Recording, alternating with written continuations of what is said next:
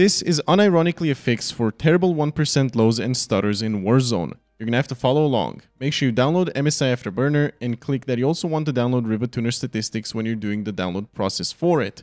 RivetTuner Statistics is how we're actually going to be fixing every issue that Warzone has with 1% lows. Right before we get into it, I really have to thank this guy for showing me the fix. He came in clutch, and now all of you can enjoy the benefits of it too. All of the testing you're about to see was done in a single cut in a single match. I was running full screen borderless just so I can switch between screens a lot easier, but this works on full screen also. As you can see, I'm running uncapped FPS right now, and my FPS is going anywhere between 270, 280 to 250. And the 1% lows, not great. Don't mind that. That was just some server problems. But yeah, my 1% lows are at 144 when my frame rate is completely uncapped. But if we go into RivetTuner Statistics and type in a frame cap, watch what happens. So I slapped it to 250 and check this out. Now suddenly my 1% lows are significantly better.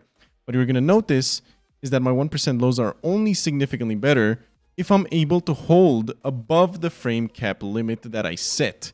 So if my PC is theoretically capable of 270 and I'm limiting it to 250, in that case, the 1% lows are going to be incredible because it's able to queue frames. And in that scenario, you won't have terrible 1% lows or stutters anymore because the queued frames would just, fill in over there. But just in case it wasn't clear enough, I'm going to set my frame cap limit to 300. And I cannot reach 300 FPS in this area, meaning it will not be queuing frames. Watch what happens. My 1% lows are absolute garbage again, because I'm not hitting anywhere near to 300 FPS. So, the second you're not able to queue frames anymore with a frame cap limit, the frame cap limit will make no difference. If you set it too high, your 1% lows won't be affected at all. So let's say you get 220 FPS all across the map and you never see it go below that. What you want to do is set your frame limit to 220 and suddenly your 1% lows are absolutely stellar, basically the same as your averages because you have enough queued frames to never have any drop in FPS. This will entirely be map dependent. So on a Sheikah where you would get more frames but also the map variance in frame rate is much larger, this would be totally different. To be entirely honest with you though, a Sheikah 1% lows aren't bad to begin with, so it doesn't particularly matter, but you need to be very aware of what frames you're getting to set an adequate limit. Say you get 240 FPS, you never see it dip below that, you would set it to 240 FPS, and that way your 1% lows would be stellar.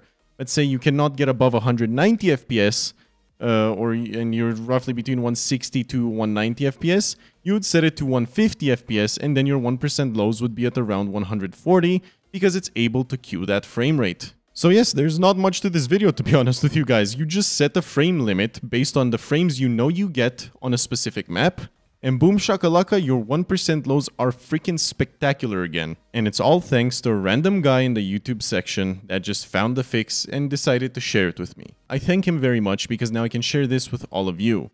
As a fair note, don't set it too high because if you set it too high, you'll slowly begin to negate your 1% low performance gains. So you need to just be able to reach that frame rate consistently, hold a consistent frame rate, and then your 1% lows would also be stellar. Make sure you use RivetTuner Statistics, as I know it's the one that works and I have not tried with anything else, so I cannot guarantee it would work with anything else other than RivetTuner Statistics. If this does end up helping your performance and making your game feel smoother and not stutter, please consider liking and subscribing, as that's the best way you can help me out right now. Make sure to leave a comment letting me know about your experience with RivetTuner Statistics and limiting your FPS, and let me know if it helped. I'm quite curious, but I've tried this on 3 computers already and it's consistently worked, so it should work for you guys too. Anyway guys, I've got like a 4-hour car road trip to do right now, so I definitely have to go, but I wanted to get this emergency video out specifically so I can help everybody out a little bit more. This game is optimized like trash, so if a little setting like this can suddenly help everybody out, I'm more than glad to share it instantaneously the second I find out about it. Anyway guys, I hope I see you again next time and have a good one. Enjoy!